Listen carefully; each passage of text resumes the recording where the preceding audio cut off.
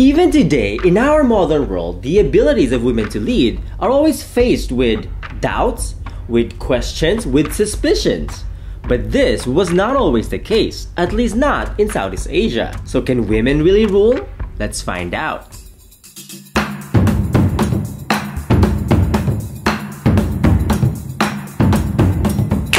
Mabuhay or in Kapampangan, luwid kayo. Welcome back to my channel. It's me, Kirby Araullo, your friendly Pinoy historian. And if you are new to my channel, in this channel, I make videos about our people's history, culture, and everything in between. So if you like any of those things, don't forget to like, share this video, comment down below, and please subscribe. And in today's video, we'll be learning more about the many amazing women who ruled over the golden age of what is now Southeast Asia. But before we begin, here are some few reminders. Making videos like this takes a lot of time, research, and resources. So if you want to support my channel and my research, please consider being my patron on Patreon or a member of my channel here on YouTube. Or you can also support me by getting copies of any of my books, coloring books, and ebooks. So check them out on my website in the links down below. In fact, to expand your knowledge about today's topic, check out my new book and coloring book on the fierce women of early Southeast Asia, where you can learn more and meet over 3 dozen inspiring women from the histories and the oral traditions of our ancestors. So don't miss out and order your copies today. I also want to give a special shout out to Yan Mirasol, aka Sining ni Sid. Dakala salamat for working with me to create these amazing illustrations of my own ancestors featured in my new book. So check out Sining ni Sid's amazing artwork in the links down below. Now, today's topic is just an introduction to the golden ages of Southeast Asian queens. And as much as I would love to, a single YouTube video is simply not enough to cover everything. But I do hope that this video will help inspire you to dig deeper, to learn more, and do something productive with that knowledge to make our world a better place. So without further ado, let's begin. Let's meet our queens.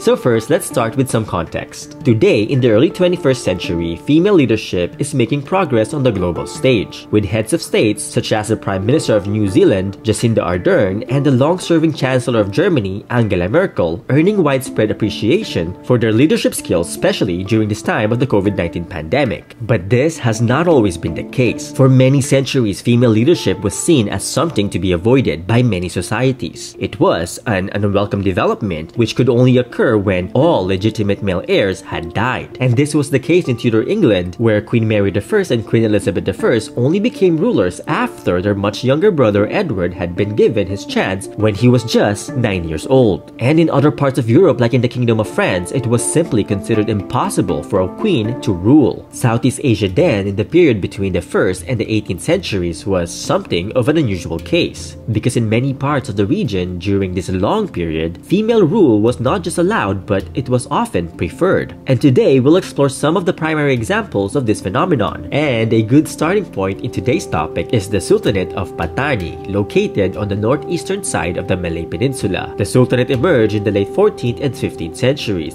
and it grew gradually to incorporate the modern-day provinces of Thailand called Pattani, Yala, and Narathiwat, and also a section of northern Malaysia. Pattani reached its peak during the 1500s and the 1600s, when the Sultanate was ruled almost exclusively by women. Between 1584 and 1711, the Sultanate was ruled by 7 queens, and the emergence of female rule in Pattani is connected with the wider history of the Sultanate in the 16th century. During this period, Pattani's influence was expanding. Following the Portuguese conquest and capture of Malacca in 1511, Pattani became a major trading hub in the Gulf of Thailand. With the Europeans encroaching on the other side of the Malay Peninsula, the Chinese and Japanese and other Asians began shifting their trade to Pattani, and as a result, the city grew to become a large, bustling center of approximately 45,000 people. However, despite its growth, Pattani was riven by internal political instability in the mid-1500s, with many male heirs being murdered. Palace intrigue in Pattani was not just chaotic but also very bloody, and this only finally came to an end around the year 1584 when Raja Ijao, meaning the Green Queen, ascended to the throne after all the other legitimate male heirs had died or had been killed. She was the first of Pattani's long line of female rulers. And although she faced opposition to begin with, her long reign from 1584 to 1616 eventually proved to be extremely successful. In fact, European observers of her court reported how much she was loved and highly regarded by her people. Moreover, this occurred at a time when Pattani was enjoying a period of increased economic growth, and as her people benefited from the stability of her reign and the growing wealth of Pattani, they began to favor female leadership, which contrasted so sharply with the bloody anarchy before the accession of Raja Ijao. The prevalence of female rule within the Sultanate of Pattani for a period of nearly a century and a half remains one of the longest recorded periods of female rule of any state in world history. Pattani may seem like the most extreme case of a Southeast Asian kingdom or state being ruled by women during the pre-colonial and early modern period, but many other kingdoms and sultanates across the region also had their own female rulers, and this was especially true across the East Indies, or what are now Indonesia, the Philippines, and the Malay Peninsula, though less so further north in Siam, Cambodia, Laos, and Vietnam. For instance, the Muslim port of Pasai in the bustling Straits of Malacca had two queens in quick succession between 1405 and 1434. In Burma, Queen Shinsabu ruled for 2 decades, between 1453 and 1472. Also in what is now Burma or Myanmar, we have Marisanda, the Mon princess who later became the queen of the kingdom of Bagan. Together with her one true love and third husband, King Kensita, their empire ushered in an era of peace and prosperity between the different ethnicities. Jepara on the northern coast of the island of Java was ruled by Ratu Kalinyamat from around 1549 to 1579. Moreover, the reigns of these queens, like that of the successive queens of Pattani, were often the points at which their kingdoms reached the greatest power. For instance, during the period of female rule at Pasai in the early 1400s, the port was the foremost trading center in the Straits of Malacca, and this was before it was taken over by Malacca later in the century. On the other hand, Ratu Kalinyamat turned Jepara into an important trading and political center, and she conducted several military campaigns against the Portuguese at Malacca in the 1500s, and more on this in a future video. And early on the island of Java, the great Majapahit Empire was once effectively ruled by at least 2 queens, the mother and daughter Gayatri Rajapatni and Jagitarja, also known as Tribuana Wijaya Tunggadewi. Although never becoming a queen regnant herself, Gayatri Rajapatni's influence over the politics of the empire transcended from the reign of her husband, the founder of the empire Raden Wijaya, to those of his children, her stepson Jayanegara and her own daughter Jagitarja. As the beloved matriarch of the Singhasari and Majapahit Rajasa dynasty, Gayatri Rajapatni provided her empire with stability in times of chaos, earning her the love and the trust of her people. And after her death, she was enshrined as the Bodhisattva Prajna Paramita, which means the perfection of wisdom. And her daughter Jagitarja would be the first queen regnant of the Majapahit Empire, succeeding the chaotic and notorious reign of her own half-brother Jayanegara. Jagitarja, also known as Tribuana Wijaya Tunggadewi, is best remembered to be the greatest empress of one of the greatest empires in the history of Southeast Asia. Her 2-decade rule expanded their dominions and laid the foundations for the empire's golden age. She was succeeded by her son, the famous Hayamuruk, and similar to her mother, after Tribuana Wijaya Tunggadewi's death, she was deified as Parvati, the Hindu goddess of harmony, power, nourishment, devotion, motherhood, and fertility. On our next video in this special Southeast Asian Women series, we'll learn more and meet the many fearless women warriors in the history of Southeast Asia from the oral traditions of our diverse people. Like, for example, the Trunk Sisters of Vietnam, the legendary Urduha of Northern Philippines, the warrior queen Chasitiwan Kembang of Malaysia, the fierce Admiral Malahayati of Aceh, Indonesia, and many more. So please stay tuned for that video in the coming weeks. But for now, let's get back to our Golden Age queens. There are other countless examples of female rulers across Southeast Asia before colonialism, and the pattern is too acute not to suspect that female rule came to be seen as preferable throughout the region, at least in certain contexts. It seems that female rule was viewed as a way of establishing peace and stability if a state had gone through a period of dire crisis and instability, like what happened in Pattani prior to the succession of Raja Ijao, or a period of tyrannical male rule such as in the Sultanas Sultanate of Aceh, a kingdom which mirrors Pattani in its long period of female rulers. This sultanate emerged on the western end of the island of Sumatra as an important trading port guarding the entry point from the Bay of Bengal into the Straits of Malacca, and therefore guarding the entry point to Southeast Asia. In the early 1600s, the Sultanate of Aceh expanded considerably under the rule of Sultan Iskandar Muda, who reigned from 1607 to 1636. While his reign was successful in many respects, it was also highly autocratic and tyrannical, and he sought to monopolize trade with the Europeans at the expense of the local merchant community. And thus, when he died in 1636, the people of Aceh were anxious for a change. And after the brief rule of his son-in-law, Sultan Iskandar Thani, from 1636 to 1641, it was Iskandar Muda's own daughter, Taj ul Alam Safiatuddin Shah, who was chosen to become Sultana, and her reign was long and lasted until 1675, and she brought much-needed stability to Aceh and the resumption of good relations between the merchants, the aristocracy, and the royal palace. And as a result of her successful reign, like in Pattani, female rule was adopted as the norm in Aceh, and Sultana Tajul Alam Safiatuddin Shah was succeeded by 3 queens down to the end of the 17th century. And elsewhere across the Malay Peninsula, there are also many instances of women not ruling officially but holding extensive power behind the scenes at the court of a king or a sultan who was deemed to be a poor ruler himself. What is also striking is that wherever native Austronesian societies held sway, the pattern of female rule was even more pronounced. Historically speaking, the diverse indigenous Austronesian peoples have been more inclined than any other ethnic group anywhere in the world to place women on the throne. For instance, in South Sulawesi, in what is now Indonesia, there have been 105 queens regnant that we know of. And this is because the indigenous Bugis people of Sulawesi have a tradition of regarding women of noble descent as suitable and worthy rulers, even when there are male candidates. And this was a rarity in almost all pre-modern societies, especially in the West.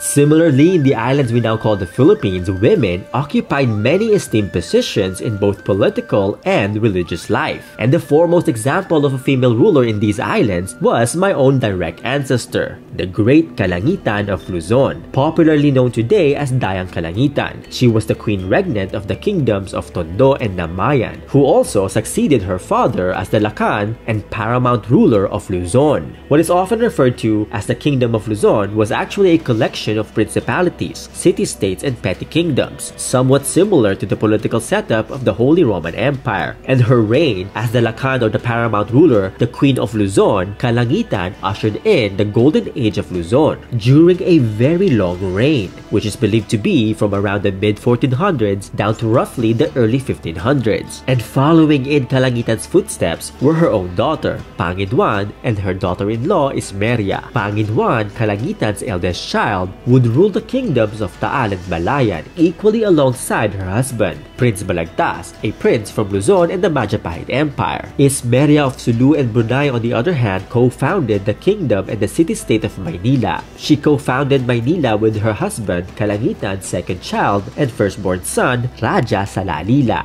the king of Luzon after Kalangitan. And upon his death, Ismeria succeeded her husband as Raja of Maynila, and her rule as Raja of Manila was marked by her wisdom to maintain peace and harmony in Luzon. And she reigned as Raja of Manila until her son, Raja Aceh, was ready to ascend the throne to become Raja Matanda, the king of Luzon. And from the reign of Kalangitan in the early 1400s to those of her grandchildren in the late 1500s, Luzon secured the much coveted monopoly of trade with China, and it became a major player in the pre-colonial geopolitics and the economy of Southeast Asia. And this is known today as the pre-colonial Golden Age of Luzon. Also noteworthy was Ismeria's own mother, Putri Leila Menchanay, the legendary princess of Sulu and later queen of Brunei. She also reigned over the Golden Age of the Sultanates of Brunei and Sulu in the late 1400s to the early 1500s, alongside her beloved husband, Sultan Bolkiah of Brunei. And across the Sea of Champa, in what are now Cambodia, Vietnam, and Laos, being a queen regnant might not seem to be the norm. But the early kingdoms in this part of Southeast Asia also had their own share of benevolent queens. According to oral traditions, the kingdom of Champa, which had once dominated the region we now call Southeast Asia, was founded by a queen, Poinanagar. According to historical records, the kingdom of Champa was founded after breaking free from the Chinese Empire sometime around the year 192. Today, Poinanagar is revered as the mother goddess in countries like Vietnam and Cambodia. And speaking of Cambodia, in the fabled Khmer Empire of Angkor, two sisters from the 1100s set the standards of a progressive society, a society that was far advanced than their European counterparts. Jayaraja Devi and Indra Devi, the first and second wives of Jayavarman VII respectively, built countless temples, hospitals, and schools. They made sure that education was accessible to all, regardless of gender. In fact, Indra Devi herself also served as a professor and the administrator of at least 3 colleges dedicated to women. And when Jayaraja Devi died early on in Jayavarman VII's reign, Indra Devi took on the reins, and she continued her elder sister's social programs, such as the universal right to education, property ownership, political power, and public health care. It is also believed that the first monarch of the Khmer Empire and the Khmer people was Queen Soma, who ruled what is now Cambodia sometime around the year 68. Unfortunately, not all ruling queens from the history of Southeast Asia were beloved, were revered, or celebrated. Some queens were later on condemned and remembered differently in history. Some of them, despite their accomplishments, were vilified. On the island, the beautiful island paradise of Bali, a queen reigned over a period of stability and prosperity. Her name was Mahendradatta, but sadly, later accounts recorded her as a witch, an evil queen who practiced black magic. In fact, after her death in the year 1011, she was deified and depicted as Durga, the goddess of war. Her son, Airlangga, however, would become one of the greatest and most celebrated rulers in the history and the oral tradition of what is now Indonesia. And back on the mainland, in what is now the country of Laos, the kingdom of Lansang was ruled by a queen during a chaotic and bloody period of the mid-1400s. And her regnal name was Mahadevi, and it means the great goddess. But despite seemingly trying her best to maintain stability in a period that saw the murder of 7 successive kings, Mahadevi would be vilified in later chronicles. She was later given the epithet Nangkyopimpia, which literally means the cruel, and despite the lack of irrefutable evidence, she was blamed for the death of the 7 kings. Now again, these are just a few examples of the many queens who reigned over the various golden ages of what is now Southeast Asia. And as I've mentioned before, if Europe had its own Victoria and Elizabeth I of the United Kingdom, or Isabella of Spain, or Maria Theresa of Austria, or Catherine the Great of Russia, in Southeast Asia there is just too many examples to mention in a single video. Overall, historically speaking, Southeast Asia between the 1st and the 18th centuries remains one of the few regions of the world where female rule was the strongest in history. Only a few other places at specific times can equal this record, most notably what are now Madagascar and East Timor in the 19th century or the 1800s, where female rule became the norm. In fact, now that I think about it, it is also important to note that the indigenous peoples of Madagascar and East Timor also belonged to the Austronesian family, and they were also part of the greater world of the early Southeast Asians. And thus, Southeast Asia in the pre-colonial and early modern period represents a time and a place when female rule flourished in a remarkable fashion. And this video is just a glimpse into the fascinating golden ages of our ancestors. So if you want to dig deeper and learn more about these amazing women and see dozens more examples of these fierce queens, check out my new book and coloring book on the fierce women of early Southeast Asia. Visit my website to order your copies today. And that is it for me today, so let me know in the comments below which one of these queens are your favorites. Also let me know in the comments below which one of them you would like me to feature in their own separate videos. Actually, I already have a few of them in mind, like the sisters, the Khmer sisters, Jayaraja Devi and Indra Devi, so stay tuned for that video in the coming weeks. And if you like this video or learn a thing or two, don't forget to like, share this video, comment down below, and please subscribe. Help me grow my channel so more people can learn more about our people's diverse history, culture, and everything in between. But of course, before we go, today's shoutout goes to Dalang-Dayang Siti Jalia Turabin Hataman, the Honorable Mayor of Isabela de Basilan in the Philippines. Shout out to my dear friend, my dear kamay friend Narvi from Stockton, California. Shout out to Mazio Hada from Kuala Lumpur, Malaysia, Anisa Putriani from Indonesia. Shout out to Sarai from Thailand, Sunya from Laos, and Lin from Vietnam. And of course, special thanks and special shout out to my patron and my dear friend April Del Mundo. You know, this video will not be possible without the love and the support of all my patrons through the years. Kaya naman, maraming salamat po. Magsukol tuod kay mo. Daghang salamat, dakalpong salamat. Or in Kamay, or Kontram, in Thai, Kapan Krab, and in Bahasa Melayu, terima kasih. See you next time, or in Tagalog, kita-kits, and in Kapampangan, Mikitix, and in Bahasa Melayu, jumpa lagi!